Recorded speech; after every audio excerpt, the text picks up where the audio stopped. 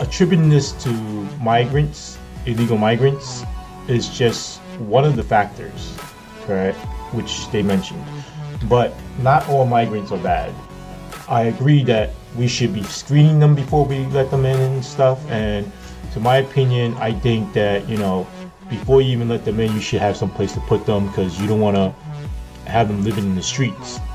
We already have a homeless issue, and for us to contribute to that problem even more is just poor planning, in my opinion. Another thing is, what you expect was going to happen.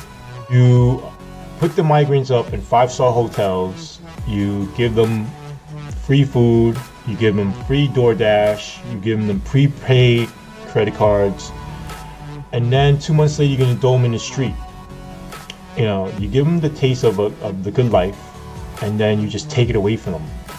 They're going to want to do whatever they have to do to survive. It's human nature. And so since they can't work and everything, they're going to resort to crime.